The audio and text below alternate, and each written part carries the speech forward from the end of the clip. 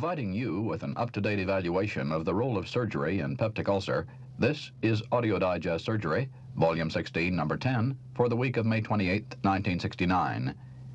During this hour, you'll hear a comprehensive analysis of vagotomy for duodenal ulcer by Andrew W. Kay of the University of Glasgow Faculty of Medicine in Glasgow, Scotland, a helpful guide to the surgical management of gastric ulcer by Stanley O'Herr of the Cleveland Clinic Foundation, and a discussion of postoperative complications in gastric surgery by J. Engelbert Dunphy of the University of California, San Francisco School of Medicine. Serving as program moderator is the University of California's Albert D. Hall. Duodenal ulcer occurs at some time in about 10% of people. Although the average age of onset is 33 years, the ulcer may occur at any time from infancy to the later years. It's 4 times as common in males as in females. What are the physiologic effects of vagotomy for duodenal ulcer? Our first speaker, as introduced now by Dr. Hull, provides the answer. This question of the physiologic effects of vagotomy, of course, is something that behooves all of us to be as well informed about as possible. And Dr. Kay has, over the years, been one of the major contributors to our understanding of this problem and has published widely on the subject. So it's a great privilege for us to have Professor Kay here to give us the latest information on the physiologic effects of vagotomy. Professor Kay. In dealing with the surgical treatment of duodenal ulcer, in the last 15 years or so, it's become pretty obvious, I think, to all of us that vagotomy is playing a part in many of our operations. Vagotomy with drainage, vagotomy with antrectomy, truncal vagotomy, selective vagotomy. And it seemed to me that the time had come for a critical appraisal of exactly where vagotomy stands. Now, the very first thing I think we surgeons should know about is what actually happens when we do a vagotomy. And the first factor on vagal influences on gastric secretion are the psychic factors.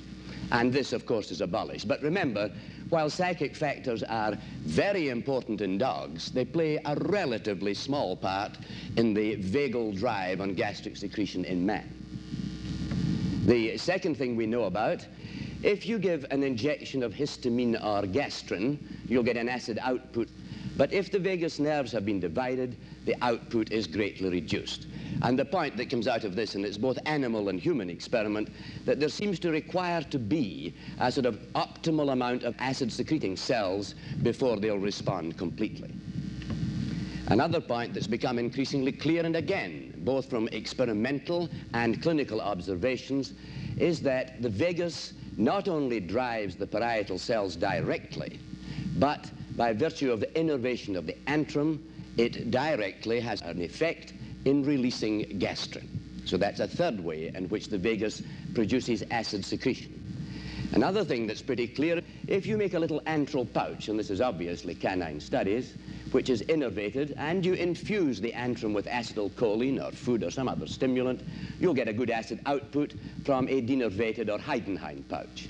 If you then denervate the antrum, this diminishes the release of gastrin and a smaller acid output. So there's a fourth way when we divide in the vagal trunks that we diminish gastric acid secretion.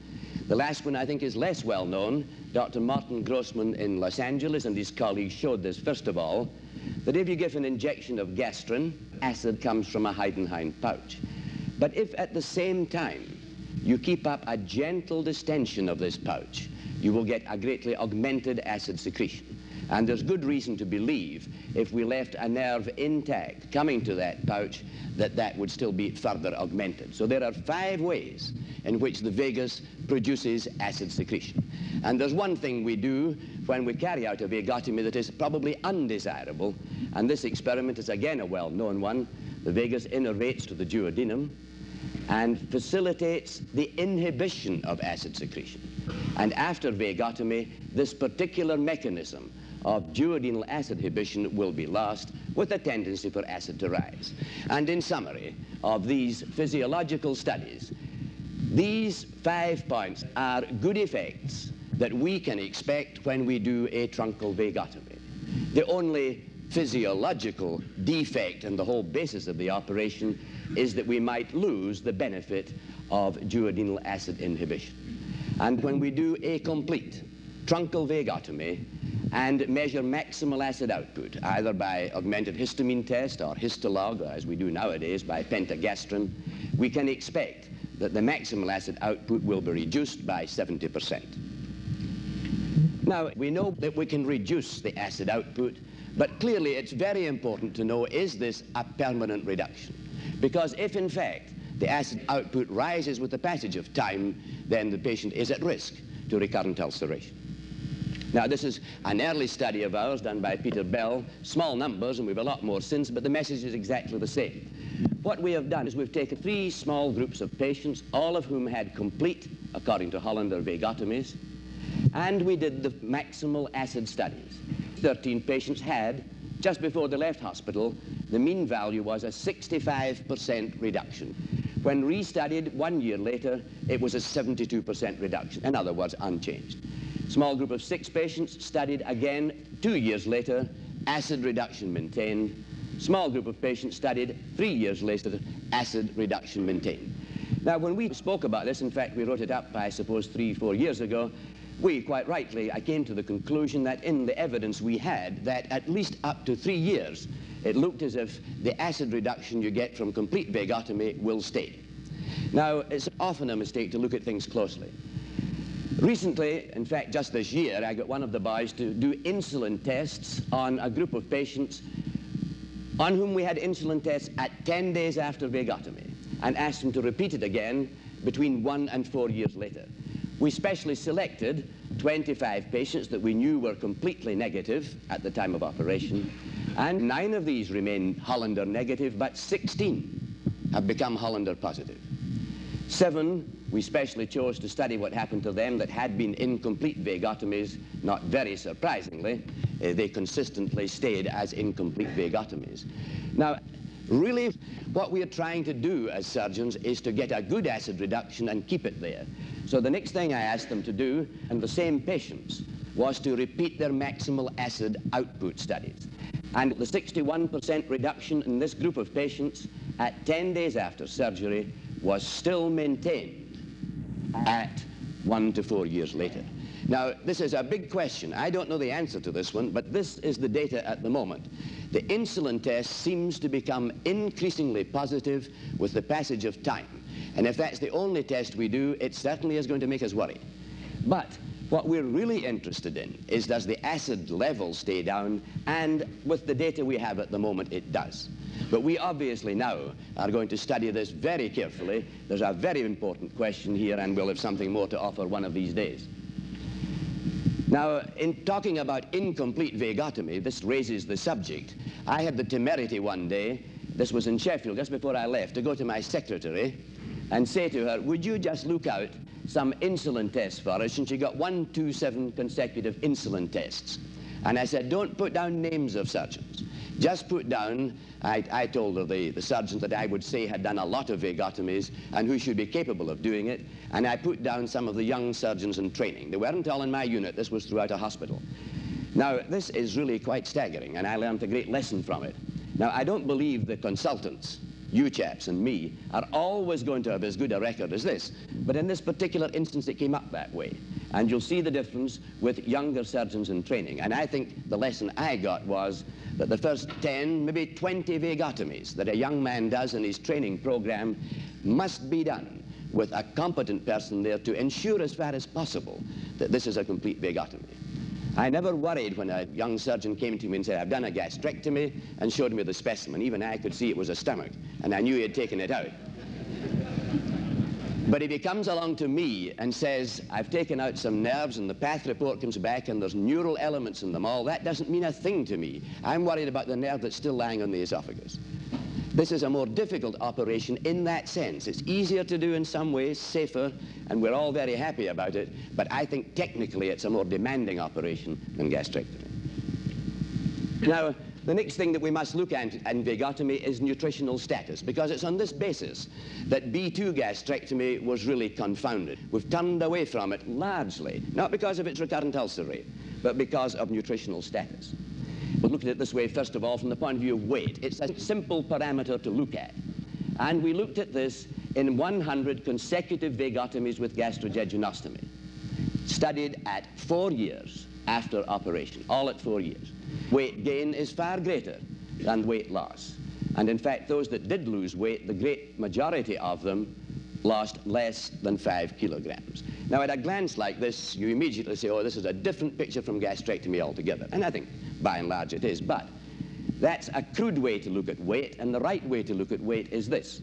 We've got to consider the difference between the operation weight and the patient's previous estimated best weight. In other words, did he lose weight before he came to surgery, or did he not? Now, if you put that against post-vagotomy weight, you'll have the patients who came to surgery having lost a good deal of weight. And you'll see that this group of patients are the ones that gained weight. So that when you really analyze this properly, the picture's not so good. Those that come up without losing weight tend to lose a bit of weight. I still think the picture is marginally better than after polygastrectomy. Now, another nutritional parameter, of course, are mainly the hematological ones, and the same 100 patients looked at 4 years later. With hemoglobin, there's a small number of abnormal results. But this is exactly what you would expect if you looked at an outpatient population coming up to our clinics. But when you look at serum iron, there's a bigger proportion of abnormal results, and it made us feel that with the passage of time, there might very well be a significant incidence of iron deficiency anemia. The same applies for serum B12. Nothing abnormal of sorts here, but when you do B12 absorption studies, again, there is evidence perhaps with the passage of time we'll get some megaloblastic anemias in our vagotomy patients, and then there is a very considerable proportion of patients with a raised fecal fat in the stools. Now, the only way, in my view, to compare two operations is to do a randomized, well-controlled trial. I will not accept gastrectomies done between 1950 and 1960 and vagotomies done between 1960 and 1970. The results, I just will not accept the comparison. Now, just before I left Glasgow to go to Sheffield with Sir Charles Illingworth, we had started a randomized trial of this sort, comparing vagotomy with drainage and polygastrectomy. And the plan was, we didn't know which was the better operation, so it was thoroughly moral and ethical. The plan was the surgeon did the exploration, said it is easy and safe for me to do one as the other, and then he was told by random selection of a card which to do.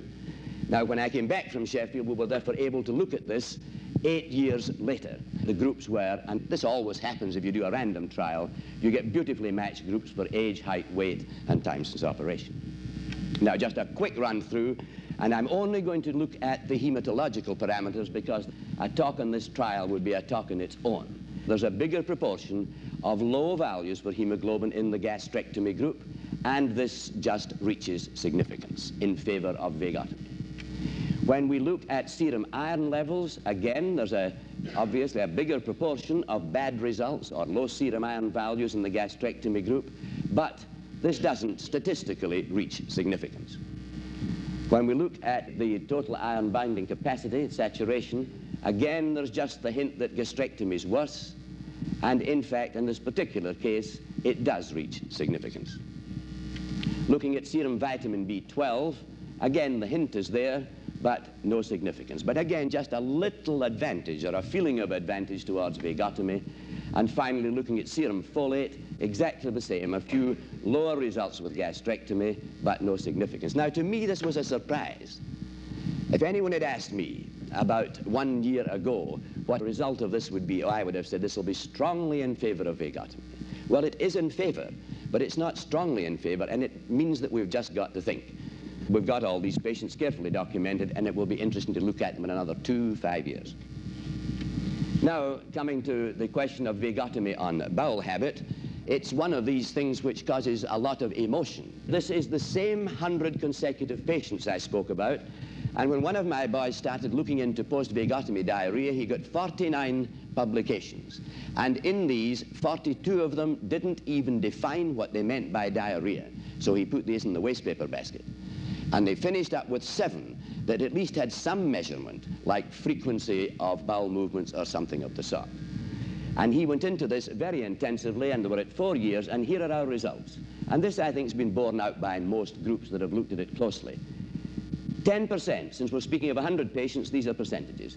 10% had transient diarrhea. Very important, because none of us must write papers about post-vagotomy diarrhea until at least a year has elapsed, because this is quite a common thing, and some of them will clear up in a week or two, some in months, but by the end of the year, this group's out the way. Constipation can occur. And first look at this, of course, really would frighten the daylights out of you. 71 patients had an increased bowel frequency. I'll just mention this one because episodic diarrhea is a thing that we often tend to forget when we're assessing bowel habit, and there's quite a number of patients who do have a day or two in which they have a few loose bowel movements very quickly in the morning, and then they clear up and they may be well for days, weeks or months. Most of these are not very troublesome. Now I'm going to put this in the form of a histogram. 5 had reduced bowel movement, 24 unchanged, 71 with increased bowel movement. Now 29 of these patients had their bowel frequency increased to 1 motion a day. 20 were increased to 1 or 2 a day, and so on. And only 8 had 3 bowel movements or more, and in fact our percentage of really troublesome ones was 4. Now it depends exactly how you do it, you see, and I know 1 or 2 surgeons. I've got colleagues in England who would call this, and it's true, this is increased bowel frequency compared with preoperatively. But most duodenal ulcer patients are constipated. Now, Alan Cox, when he did this, also tried, and you know how vague it is to try and get the patient's own impressions, but he put them down for interest, and this is what he found. The 71 with increased bowel habit, 55 of these gave him a shake in the hand and said, "We are pleased." 6 of them were disappointed, but 10 of them, which is highly unusual in the United Kingdom, were indifferent to the entire situation.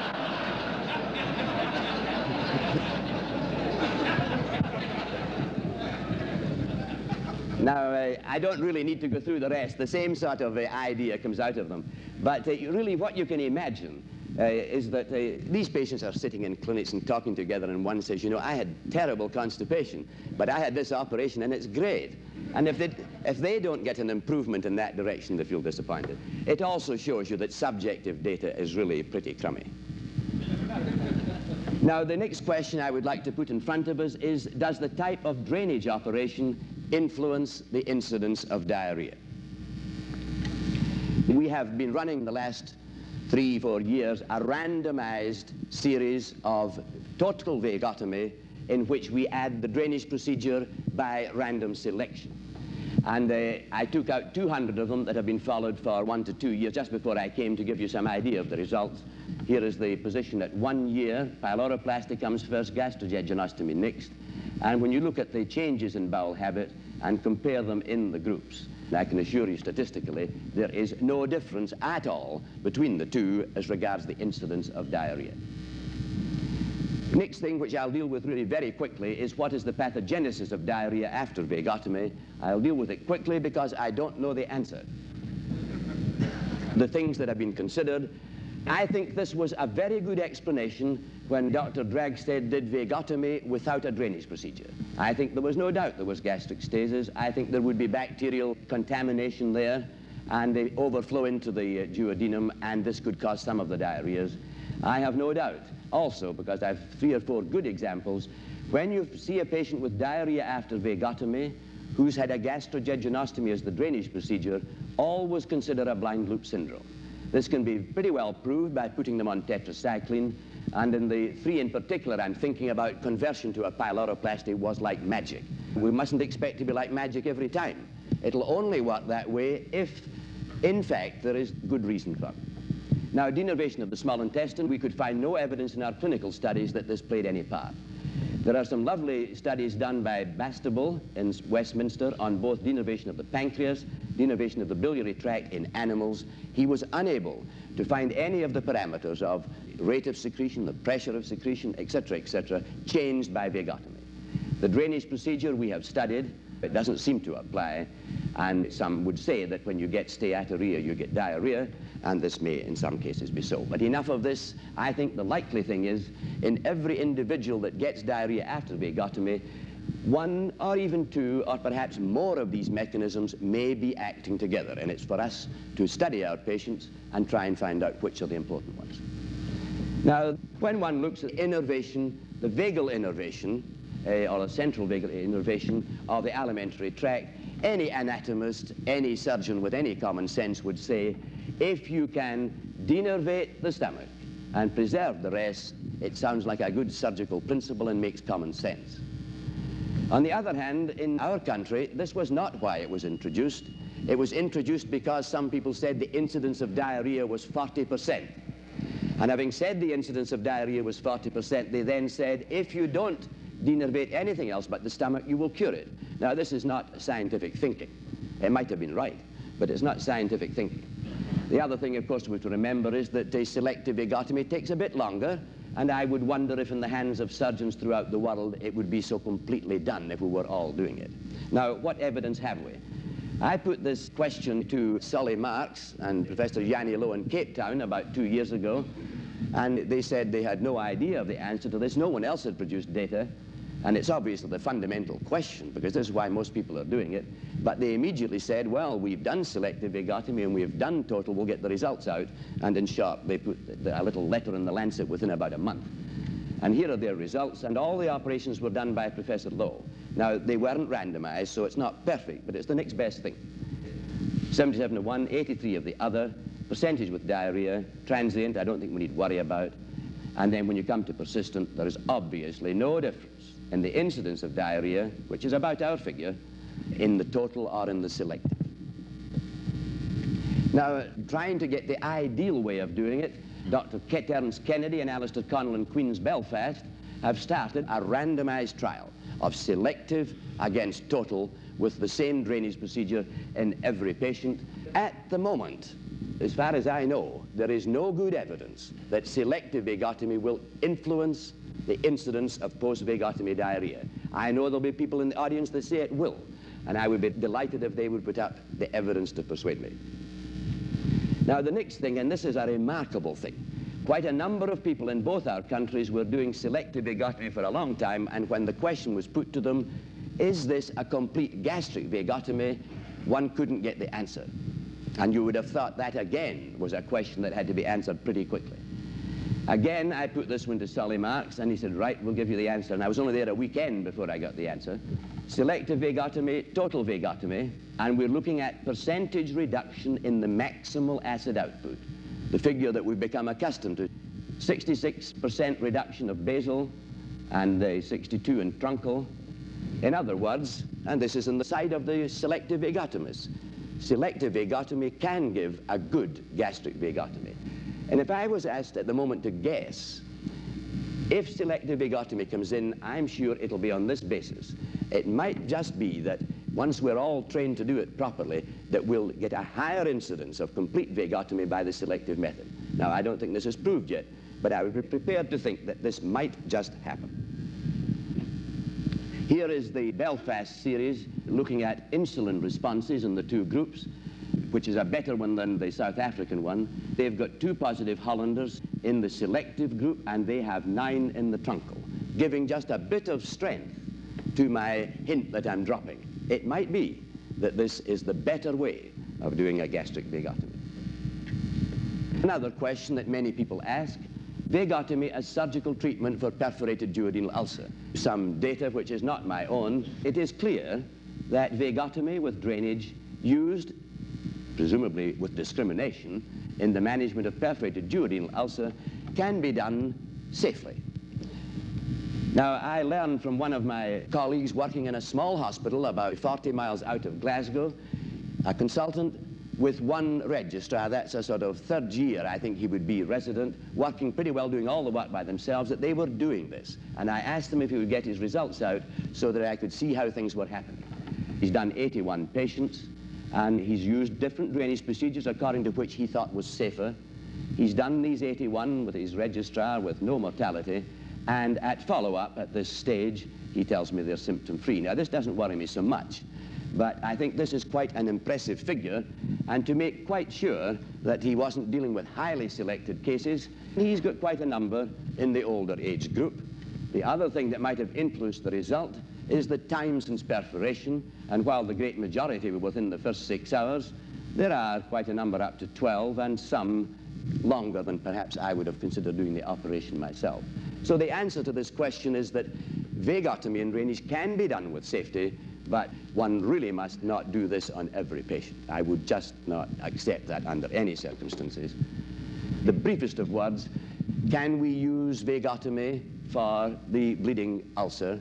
And I personally have been doing this now for some little time. It has got its defects, and translating that, roughly speaking, means where do we go from here? The first thing I would say is I think we must go from here by doing more carefully controlled studies.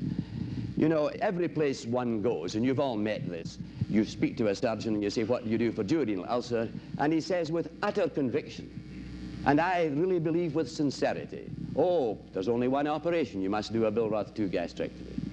And then you go to someone else and you know the answer. They all know what's the right thing to do. But in fact, none of us know.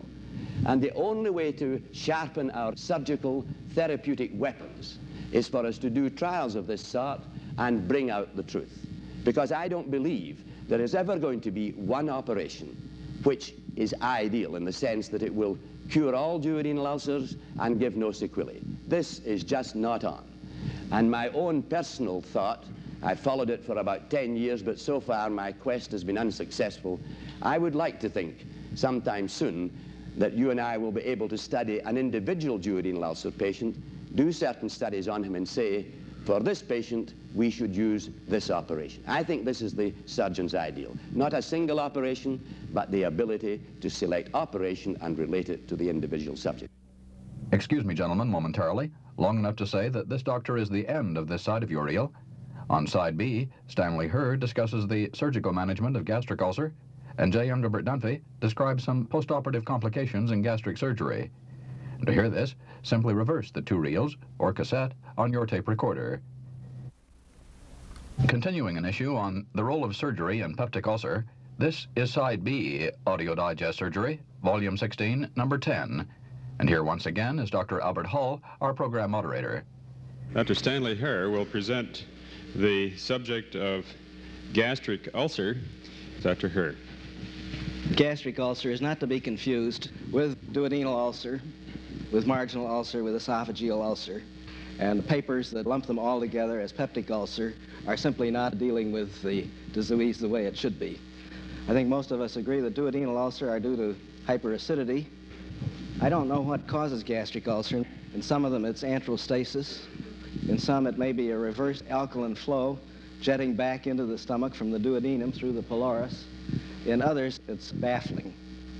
But at any rate, this is the crux of the matter in treating gastric ulcer medically. The familiar reason, pro and con operation. For the operation, if it's malignant, it's a possible cure for a gastric ulcer. If it's benign, there's a very high incidence of relief of symptoms by the operation. Against the operation, a possible fatality, which still can occur following any procedure involving a knife and an anesthetic.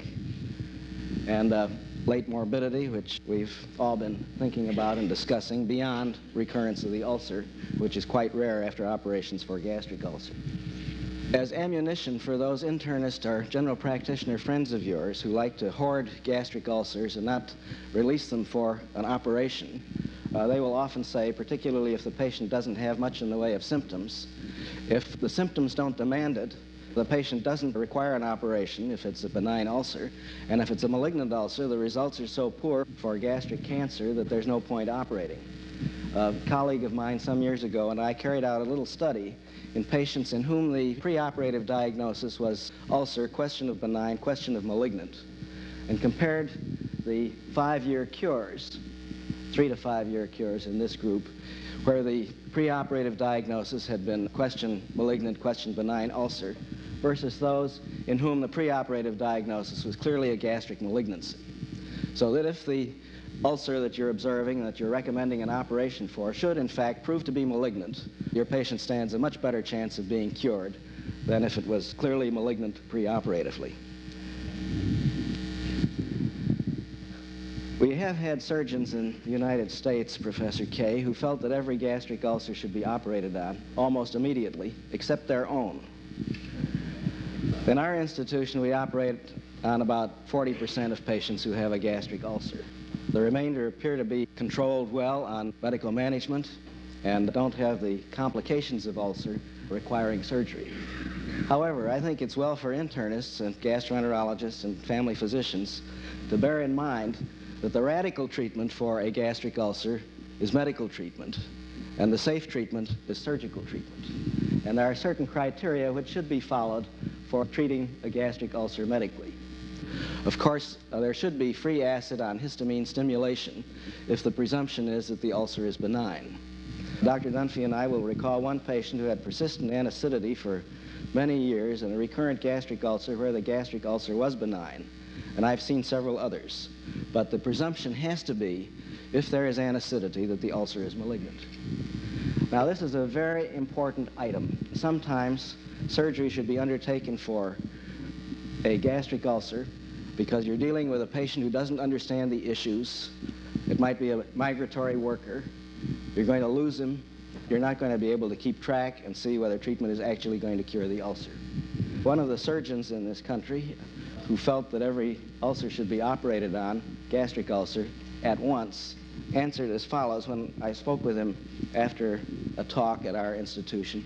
He said, well, now, supposing you had a little lesser curvature gastric ulcer, symptom has just been going back a few weeks, X-ray shows it to be present, everybody thinks it's a benign ulcer. Would you get operated on right away? He said, no. He said, I think I'd probably wait a few weeks and see if it wouldn't heal up.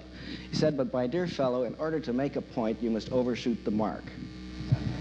Well, I think the mark has been overshot in gastric ulcer, and we can now relax and feel that some of them perhaps are the legitimate sphere for the physician rather than the surgeon. Underscoring the difficulty in differentiating by various modes benign and malignant ulcers. Often it takes multiple sections through an ulcer to be sure that it's benign. I think cytology has been a big help to us if you have good cytologic pathologists in determining with an exfoliating open lesion whether cancer cells are present. And it may be a good deal more helpful in reaching these determinations than a biopsy. I was brought up on gastric resection as the standard operation for a gastric ulcer.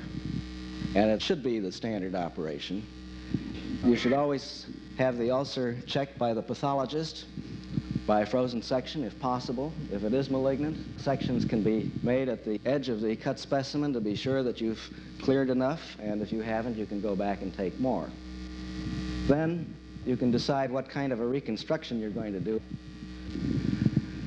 Now, having stated that that's the standard operation, starting on the West Coast, I believe, with Dr. Ferris, at least he was one of the first to promote it, the idea was initiated that maybe it didn't have to be done for every patient who had a gastric ulcer. It's been known for many years that a gastroenterostomy will cure some patients who have a benign gastric ulcer.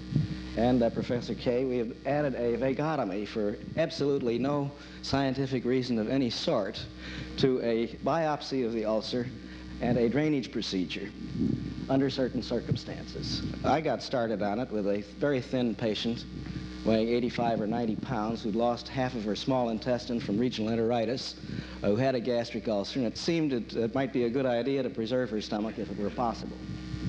That's one of the situations in which it might be appropriate to do a conservative operation. Let's have a show of hands of how many surgeons in this room have left the ulcer in very high ulcers and done a resection below it, or a gastroenterostomy below. Quite a substantial number, because the alternatives aren't very good, either a proximal esophagogastrectomy, which carries a lot of morbidity, or I dare say that some of us have known of instances where an ambitious younger colleague has done a total gastrectomy for such a high ulcer, which proved to be benign, and this may even result fatally. A conservative operation might be useful in acute perforation and possibly in hemorrhage. Some years ago, Dr. Carl Lischer pointed out that giant ulcers, far from usually being malignant, as I was taught when in medical school, are usually benign. And it's possible to do a conservative operation even with a giant ulcer. Now, to do a conservative operation, you must start convinced that the ulcer is benign, because it would be tragic indeed to do something less than curative if you happen to guess wrong. Hence, the ulcer should be benign by the usual criteria. It should be grossly benign in the operating room, and it should be benign as far as the pathologist can tell you. And you should be willing to take your pride in your hands, and if permanent sections a few days later tell you that you and the pathologist have made a mistake, you should be prepared to operate again and do a better operation. Now, actually, the conservative operations for gastric ulcer are really awkward in some circumstances and more difficult than a simple, straightforward two-thirds gastrectomy. But if it's in the interest of long-term better result for the patient, we should be willing to put up with a little awkwardness in the operating room and forego the aesthetic pleasure of a nicer procedure for a messier one and spare the stomach. The best thing, of course, is to take out the entire ulcer. You can reach with biopsy forceps and biopsy an ulcer through a gastrotomy. You can take a swab of an ulcer, and if you've got a cooperative pathology department, you can get an immediate reading of the cytology. If the ulcer is conveniently located, then you can do a 4-quadrant biopsy if you wish, together with a swabbing, or just biopsy it in one place if it's almost certainly due to the same type of condition which produces a duodenal ulcer, but is technically on the gastric side of the pylorus, and hence a prepyloric or gastric ulcer.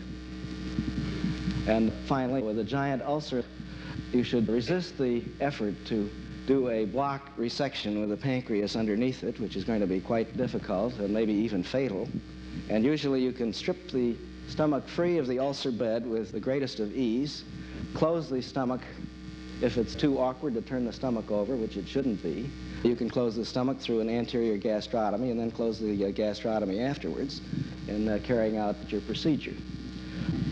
I've known younger surgeons who were very concerned as to what would happen to the ulcer bed. And although this isn't my topic, I have known of lives that were lost in duodenal ulcers, where it was felt by the younger surgeon that exteriorized ulcer base somehow had to be removed because it represented a continuing threat. This, of course, will heal. It's just fibrous tissue, and adhesions will form against it, and so on. Now we'll hear from Dr. Dunphy on the subject of complications in gastric surgery. Dunphy? Leakage of the duodenal stump obviously still remains the bête noire of Billroth II resection, but I think it's becoming, in good hands, less common. I've always felt that serious breakdowns of the duodenal stump related to two factors, either gross mismanagement at the time with involvement of the pancreas, so that you've got an element of pancreatitis and disruption of the stump, or obstruction of the afferent loop with the buildup of juices and breakdown and leakage. I think rarely, and very rarely, when one is doing a Billroth II with difficulty, catheter drainage of the duodenal stump is recommended by Claude Welsh in Boston. It's a reasonable thing to do. I've only done it once in my life. I don't think it's very often necessary. Unfortunate results from pancreatitis, and I agree that we don't know why patients develop postoperative pancreatitis. This is a condition that's much higher after gastric and biliary surgery. The incidence is higher, but we don't really know the mechanism.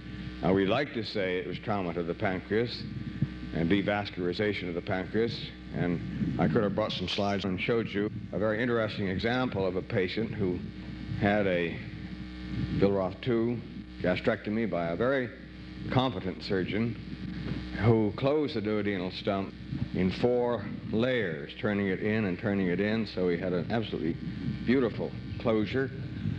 And the patient developed severe postoperative pancreatitis.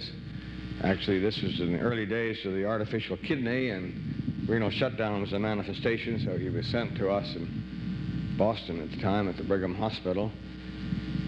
And there wasn't very much one could do. What we did learn was that renal dialysis for that sort of thing played no role in reversing the process.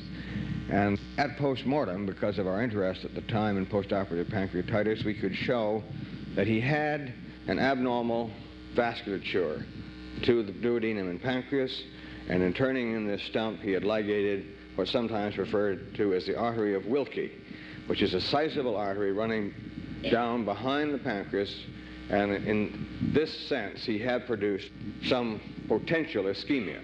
And I think this is a threat in rare cases when one is doing a Coker maneuver as a part of gastric and duodenal surgery. But the other point about postoperative pancreatitis is that it occurs after appendectomy. This occurred after thyroidectomy.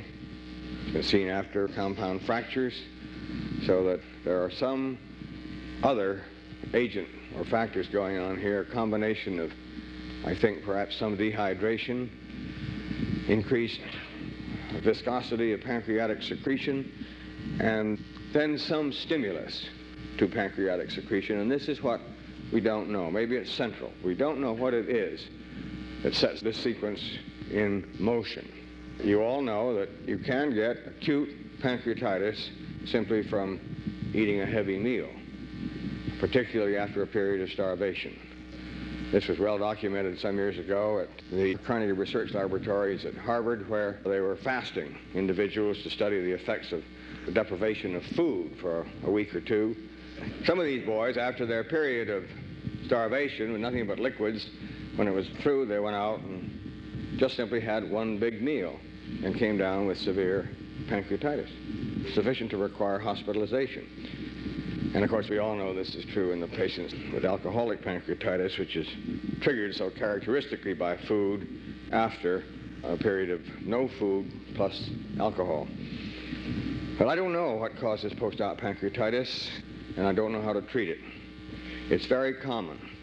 Fortunately, necrotizing, hemorrhagic pancreatitis is comparatively rare, but if you do amylasis after major abdominal operations, you'll find it high very often. Well, I am going to describe one complication of gastric surgery, which I've had an interesting experience with. I saw my first case when I was an intern. This patient had a gastroenterostomy by a very good surgeon, the Peter Brigham Hospital, Dr. Francis Newton, a gentle, perfect Holstedian surgeon. But after the gastroenterostomy, the patient didn't empty his stomach at all. And this is before the days of a lot of gastric suction. He wasn't put on continuous suction, so that there was a period of dilatation of his stomach without any question.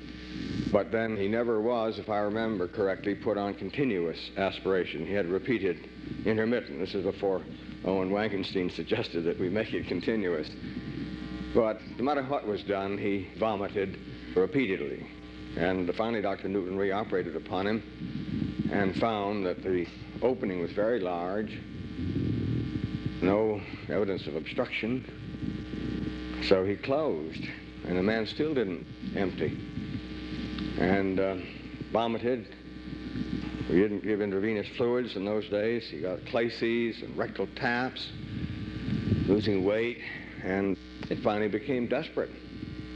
And I think that he operated a third time, if I remember correctly, and redid the anastomosis, which is, of course, the worst thing of all to do for this condition, because he didn't empty after that.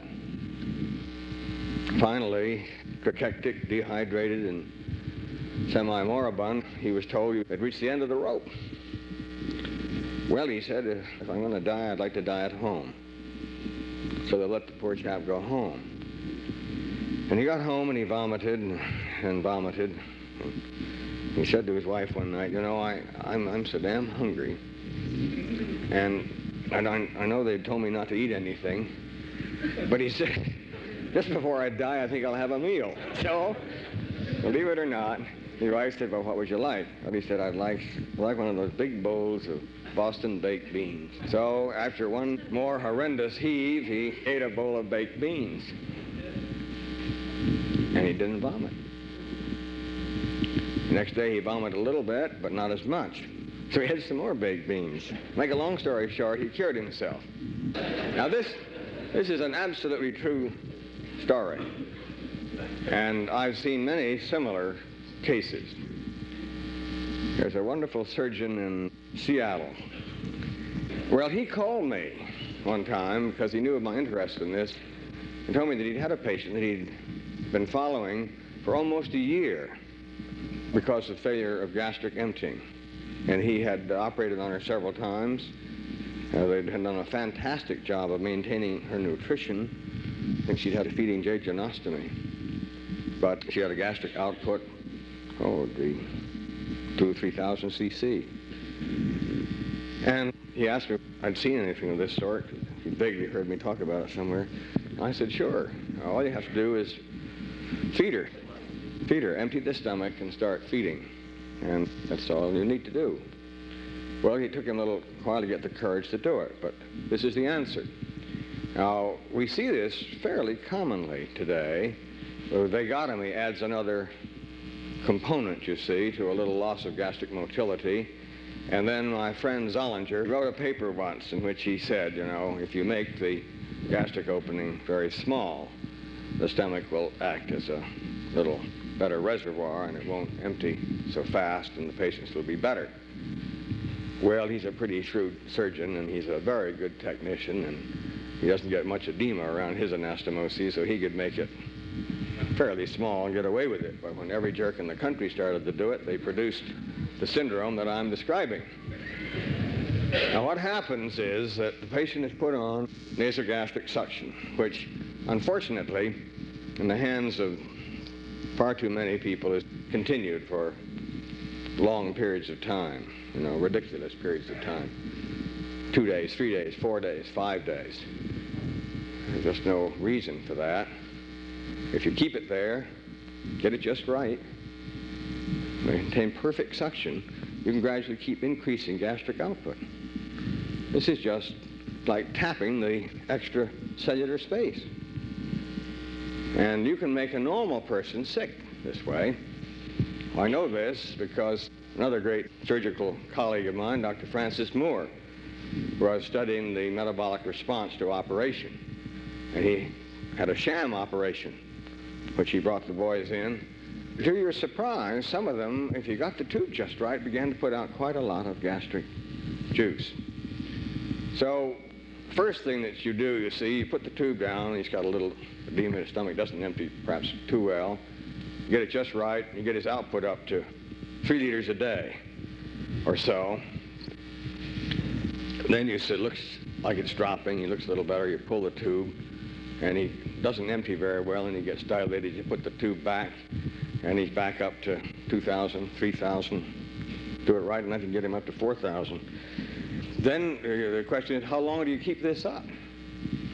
Well, as I said, we've had patients sent to us, at least a half a dozen or so in the last couple of years, because they kept it up for a week or 2. But it gets spastic, you see. Well, here's the syndrome of postoperative gastric ileus. High output suction. Now, if you do an x-ray, you get an enormously dilated stomach, and it doesn't empty. And everybody gets panicky, so they suck out the barium and quit. And the x-ray man says he's totally obstructed. But if you actually look at it, or get a film a little bit later, you'll see that he's not. There's a little barium that's passed over. He's got a little downstream function, even though it's low. Now, we've got to eliminate the causes, you see, inflammatory causes. You've got to be sure he hasn't got a low-grade post-op pancreatitis, or that he hasn't got an abscess or something of this sort. But it's pretty easy, because the other feature of the syndrome is the patients are hungry. They're not sick.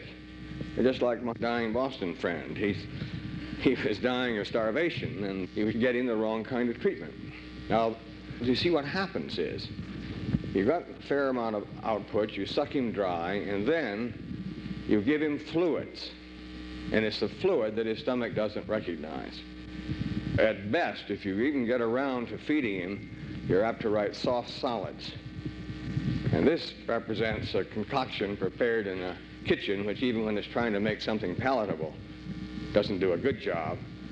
But when you ask for soft solids, they make something that no human being would be caught eating. So you've got a patient who's got this trouble, and then you're bringing this nauseating soft solid concoction, and he swallows it, and it sits on top of what fluid he's got, and he's in trouble.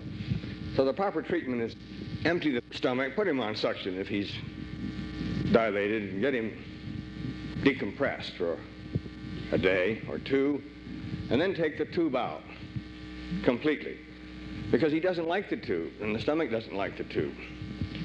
I haven't really enforced this rule, but I'm thinking of it. I'd like to have the house officers put a catheter in their bladder, their own bladder, at the same time that they put the nasogastric tube. And then take out their own catheter, you know, just as soon as the nasogastric tube came out. You know, it'll be the most skillful management of post-op gastric ileus. You wouldn't see a nasogastric tube on our service anywhere after the first hour. They'd be very good at it, little intermittent aspiration. Now, I want to emphasize this, though. I'm not saying that patients don't get distended. I don't say that there aren't patients who need to have gastric decompression.